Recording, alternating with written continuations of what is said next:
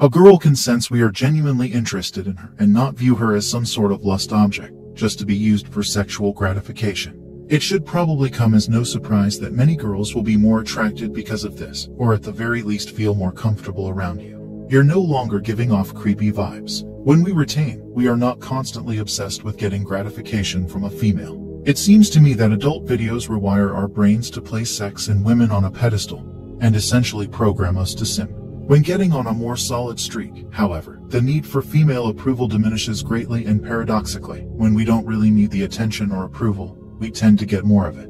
Because we have a full cup, we don't need to go around and beg for someone else to fill it for us. Retaining makes us more confident, either because of diminished feelings of shame, dopamine receptors that aren't constantly getting fried, or increased testosterone. It's likely a combination of these, but the point is you simply feel more confident, and this affects everything you do. You'll walk differently, speak with more conviction, and hold steadier eye contact. We could probably make a huge list of the way confidence affects you in small ways, but the thing is that women pick up on many of these. Probably not consciously, but the amount of subcommunication they notice is almost scary. They can smell it. Yes, really. I'm not an expert on pheromones, but they are essentially chemical messages transmitted from our body into the air. Potential mates subconsciously pick up on these through their noses, and can thus assess a lot about your vitality, fertility, and suitability as a mate. It's probably a little more complicated, but yes, in essence, they can smell it.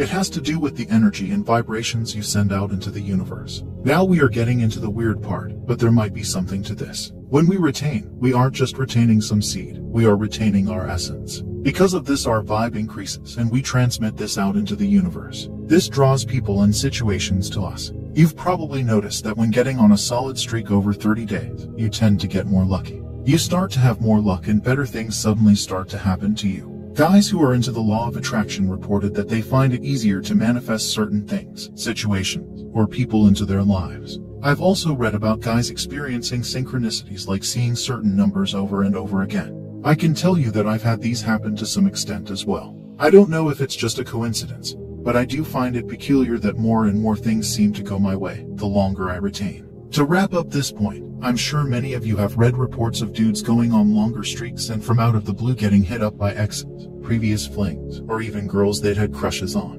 And when I say out of the blue, I mean that they'd often not heard from them or seen them for many months or even years. These could obviously be coincidences or just confirmation bias, but it blows my mind that so many men report these sorts of things while practicing SR. It really makes me think we are dealing with something truly mysterious here. Attraction stories. Now a few examples I've experienced. These aren't necessarily all attraction stories, but can also be considered girls going really out of their way to please me, do something for me. These are some that come to mind. One on holiday with some friends, we stopped to eat at a small cafe. My friends went back to the car while I went to the girl at the register to pay. I had already noticed her smiling at me and playing with her hair while I had made the order, and weirdly enough, while we had been eating, she had changed her clothing to wear something tighter and more revealing. I paid and she immediately struck up a conversation and asked for my Instagram. I probably stayed and talked to her for over 10 minutes while she was leaning on the counter with her arms underneath her breasts to reveal her cleavage.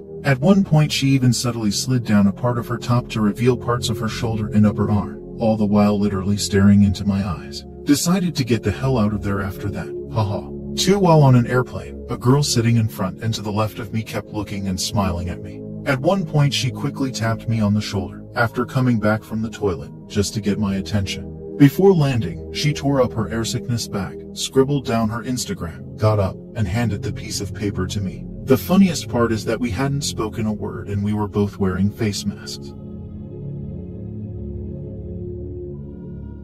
3. A girl worked at one of the hotels where we were staying. I'd seen her working during breakfast and I'd conversed with her shortly a few times. I noticed that she would get nervous and shy around me, but sort of fascinated at the same time. One friend of mine months later remarked that he noticed the piercing eye contact I was having with her, and that he could almost feel the tension between me and her. When I checked out on the last day, my friends were again waiting in the car while I paid and once again got into a conversation with this girl. This was honestly a very nice experience, which I remember fondly because I found her to be sweet, pretty, and very pleasant to be around. The funniest part was that we both seemed to be so into each other that she completely forgot to ask me to return the keycard, and it hadn't even crossed my mind to return it. After nearly 15 minutes, another girl, who handled all the payments, interrupted us, half annoyed because I obviously still had to pay for the room.